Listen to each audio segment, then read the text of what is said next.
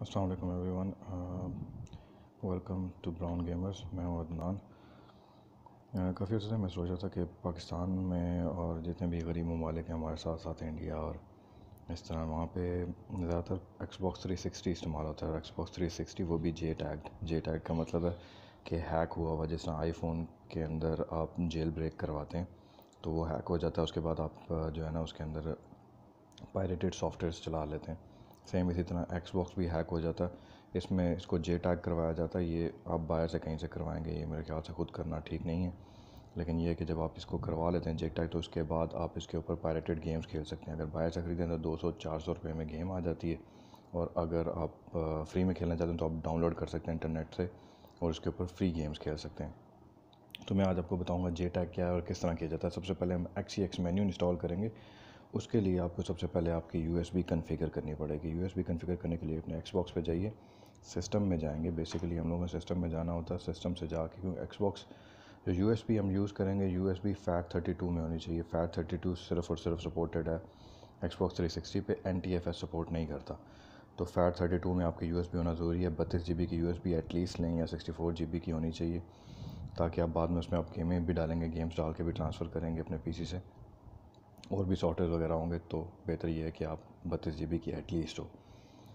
तो आप सबसे पहले जाएंगे सिस्टम के अंदर, अपनी USB प्लग इन करेंगे अपने Xbox के साथ और सिस्टम में चले जाएंगे। सिस्टम में जाके आप जाएंगे स्टोरेज में। स्टोरेज के बाद USB और फिर कॉन्फ़िगर कर लें उसको। ठीक है, ओके, दैट्स इट। आपकी USB कॉन्फ़िगर हो गई है। अब हम जाएंगे PC के ऊपर, क्योंकि USB का काम ख़त्म हो गया। USB आपने बना लिया, PC पे आ गए। USB अपने साथ प्लग इन कर लें।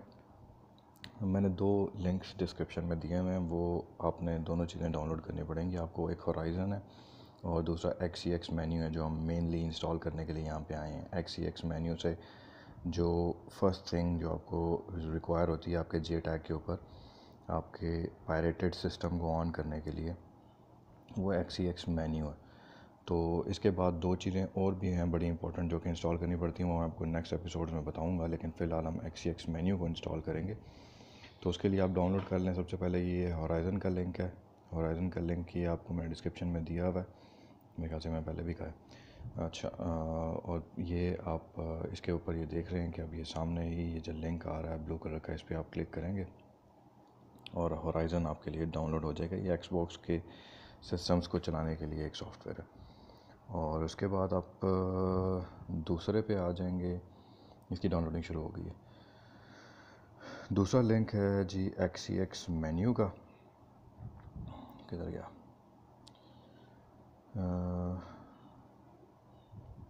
डाउनलोडिंग बड़ी स्लो हो रही है। मेरा कनेक्शन शायद काफ़ी स्लो स्पीड में। चलें, एनीवेज, ये दूसरा उसका है लिंक जिससे XexMenu डाउनलोड होगा। तो काफ़ी टाइम लगेगा डाउनलोड होने में, लेकिन ये है कि कोई मसला नहीं है, मैं वीडियो कट कर लूँगा।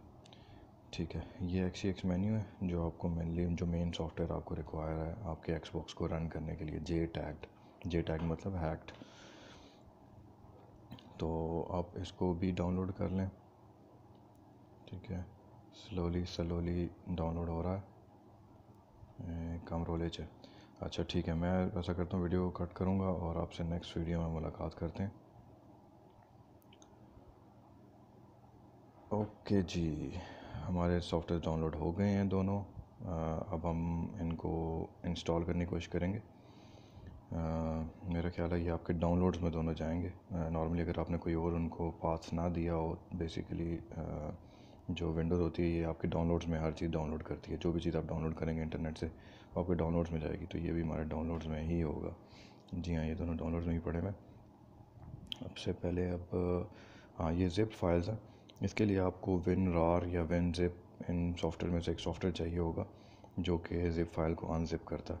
ये होराइज़न को हम कर लेते हैं। ये तो मेरे ख्याल से ये विंडोज़ के ज़िपर से ही चल गया। ठीक है, सिंपल इंस्टॉल करें आप इसको नेक्स्ट करके। कोई स्पेशल इसको जो है ना वो देने की ज़रूरत नहीं है इंस्ट्रक्शंस, ये डायरेक्टली इंस्टॉल हो जाएगा सीधा। वेट करें, ब्राइट करें, नहीं ब्राइट नहीं करना, वेट करना। चलो जी, हो जाओ इंस्टॉल। चलो जी, जल्दी जल्दी जल्दी जल्दी। अच्छा, ये इंस्टॉलर, बस इंस्टॉल कर लीजिए इसको आप। सिंपल सिंपल ही है, licence agreement everything okay okay okay, ठीक है। और ये देखें आपके लेफ़्ट साइड पे आइकन आ गया है एक्सबॉक्स का ही आइकन है, क्योंकि ये एक्सबॉक्स के लिए मेनली चीज़ बनाई गई है होराइज़न। इसकी कभी कभार ज़रूरत पड़ती है, कभी ज़रूरत नहीं भी पड़ती, लेकिन ये कि मैंने आपको इंस्टॉल करवा दिया कि ये बाद में हो सकता है फ्यूचर में इसकी ज़रूरत पड़ जाए। तो ये एक अच्छी चीज़ है, मैं आपको बताऊंगा इसके बाद में फ़वाइद क्या हैं। एक्सबॉक्स के लिए कोई भी चीज़ जो हम लोग उसके लिए मॉडरेट करनी होती है ना, जो उसके हिसाब से हम लोगों ने तैयार करनी होती है, वो उसमें ये हेल्प करता है आपको। तो ये हो गया है रेडी, ठीक है। ऑफलाइन ही हमें चाहिए, ऑनलाइन कहता है कि नहीं चल सकता, कोई मसला नहीं है। ओके, अब हम जाएंगे अपने XexMenu पे। ये पहले इसको चला के देख लेते हैं किधर गया। हाँ ओके, XexMenu के लिए WinZip चाहिए, जो कि मेरे ख्याल से मेरे पास भी नहीं है। चले, गुड हो गया। आपको मैं ये भी सिखा देता हूँ कि WinZip या WIN-RAR कहाँ से, WIN-RAR कहाँ से डाउनलोड किया जाता है फ्री में। वो भी साथ साथ डाउनलोड कर लेते हैं और अपनी जो है ना हम लोग उससे फ़ाइल भी खोल लेंगे।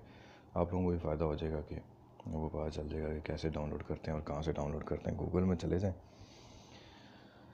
और गूगल को कह दें, गूगल पता है आपको चीता बंदा, जो कहेंगे आपको ढूंढ के ला के देगा टक से। ये आ गई हैं काफ़ी सारे वेबसाइट्स, थर्ड पार्टी की वेबसाइट्स हैं।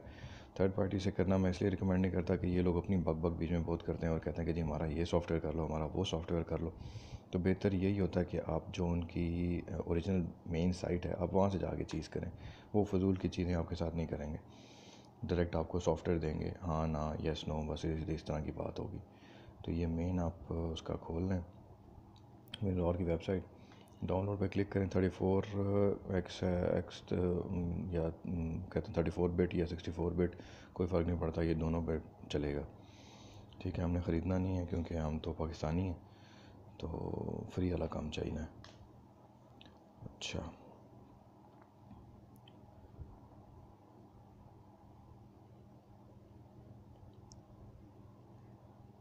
हम्म, 40 डे सपोर्ट नहीं चाहिए हमें, 4-5 दिन 10 दिन की सपोर्ट ही बहुत है। ठीक है जी, ये इंस्टॉल करें। ये इसके मेरे ख्याल से जो एक्सटेंशन वगैरह हैं ये वो हैं कि इन एक्सटेंशन को ये ओपन करेगा या एक्सट्रैक्ट करेगा। एनीवेज इसको आप इंस्टॉल कर लें, ठीक हो गया।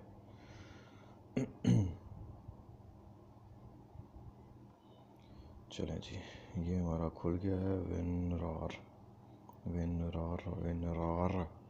अच्छा, अब हम जाते हैं वापस अपने उस पर। ये देखें, अब उसने सारे जो ज़िप फाइल्स थी उसने उनको अपने आइकन्स में कन्वर्ट कर लिया। इसका मतलब है ये आराम से उनको पिक करेगा। डबल क्लिक किया, उसने उसको खोल दिया और कहता है $20 दो। इसको हम कहेंगे शट अप और बंद कर देंगे। और इसके बाद ये नीचे कोड 999 वाली जो फ़ाइल है, खोल के एंड पे जो कोड 99 वाली फ़ाइल है ना, इसको हमने एक्सट्रैक्ट करना है, कोड 9999, ठीक है। इसको आपने एक्सट्रैक्ट करना है। ये एक्सट्रैक्ट हो गई है और शिट, मुझे ये तो पता ही नहीं है एक्सट्रैक्ट हो गई की तरह, मैंने ध्यान नहीं दिया इसका पाथ क्या था। यहाँ पे तो नहीं आई। ओके, ये और कहाँ जा सकती है, डाउनलोड में जा सकती है, नहीं वहाँ जा नहीं सकती, लेकिन उसके अपने फ़ोल्डर में भी नहीं गई। ओए, अच्छा, ये मेरी बेवकूफ़ी है, I am sorry for that. ये तो डेस्कटॉप पे भी नहीं आए। चलें ऐसा करते हैं, दोबारा उसको एक्सट्रैक्ट कर लेते हैं और इस बार उसको पाथ दे देते हैं एक्सट्रैक्ट टू। ऊपर जो फोल्डर सा बना हुआ है ना, इसके एक्सट्रैक्ट टू पे आप क्लिक करेंगे। उसके बाद अब इसको डेस्कटॉप का कह दें, आगे पीछे जाने के बजाय तो एक फ़ोल्डर बना लें तो बेहतर होता है, लेकिन ये कि आप डेस्कटॉप पे इसको कह दें कि डेस्कटॉप पे आपको इसको एक्सट्रैक्ट कर दे, ठीक है। तो ये डेस्कटॉप पे उसको फेंक देगा जो आपको फ़ाइल चाहिए मेनली। चलें जी, आपकी फ़ाइल एक्सट्रैक्ट हो गई है, ठीक है। अब हम इसको बंद कर देते हैं। ठीक है जी, होराइज़न पे जाएंगे। होराइज़न में इस फाइल को हमने लोड करना है। ये होराइज़न में बताएगा कि ये प्लेएबल है, नॉन प्लेएबल नहीं है।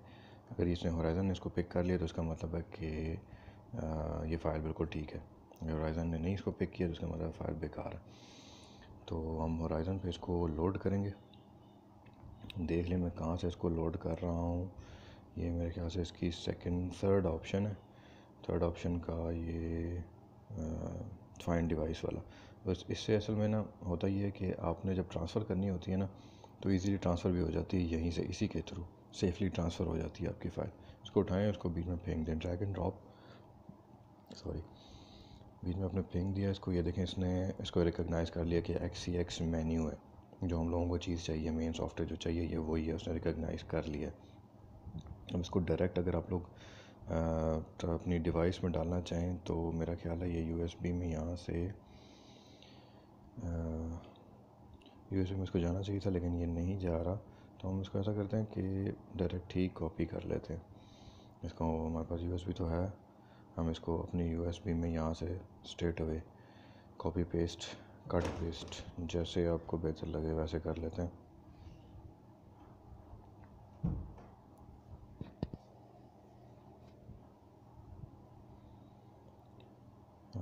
USB खोलें और इसको पेस्ट कर दें। ओके, ये आपका तकरीबन 80% काम हो गया, जस्ट 20% रह गया।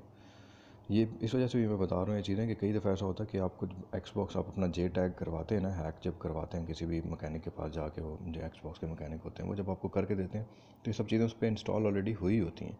लेकिन ये है कि कई दफ़ा ऐसा होता है कि कोई मसला ऐसा आ जाता है जिसकी वजह से वो चीज़ें उड़ जाती हैं और आपका Xbox दोबारा रिकवर हो जाता है, अपने नॉर्मल Xbox की शेप में आ जाता है।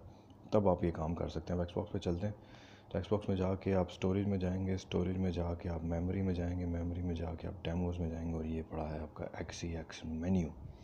ठीक है, इसको अब यहाँ से भी चला सकते हैं, USB से भी, लेकिन ये है कि USB आपने प्लग इन प्लग आउट हर वक्त करते रहना होता है। तो बेहतर ये है कि आप इसको कॉपी कर लें अपनी Xbox की हार्ड ड्राइव में। ठीक है, बिल्कुल मूव कर लें, और कॉपी करने के बजाय मूव ज़्यादा बेहतर है। मूव कर लें आप Xbox की हार्ड ड्राइव में, ये मूव होगी फ़ाइल आपकी। क्योंकि आप USB यूज़ करते रहेंगे तो बेहतर यही है कि USB में चीज़ें ना ही रखें। बेशक आपके पास बड़ी हार्ड ड्राइव ही क्यों ना हो, एक्सटर्नल हार्ड ड्राइव हो 120 GB की या 1 TB की, लेकिन आप उसको मूव करते रहेंगे तो बेहतर ये है कि आप उसके अंदर कॉपी कर लें। छोटा सा सॉफ्टवेयर है, बीच में कॉपी होगा तो अच्छा रहेगा। अब आप ऐसा करेंगे कि आप डेमोज़ में जाएंगे, डेमो में XexMenu है। अब ये आप जाके इसको माई गेम्स में पड़ा हुआ है XexMenu, माई गेम से आपने इसको चलाना है। माई गेम में जाएंगे, XexMenu चलाएगा, उसको थोड़ा सा टाइम देंगे और ये वाला रेडी हो गया, काम चालू है। ये देखें जी, ये आपकी चीज़ें हैं जो इसने, अब यहाँ से आप अपनी गेम्स वगैरह लॉन्च कर सकते हैं। गेम्स वगैरह जो खेलनी है आपने, पायरेटेड गेम्स, ये आपकी जो Xbox है उसके ऊपर इंस्टॉल हुई हुई हैं गेम्स। आपने जो है ना वो मैंने पीसी से उसको एक्सट्रैक्ट वगैरह करके तो मैंने उसके ऊपर इंस्टॉल किया। मैं आपको फ्यूचर में ये भी बताऊंगा कि ये गेम्स किस तरह डाउनलोड और किस तरह इंस्टॉल की जाती हैं।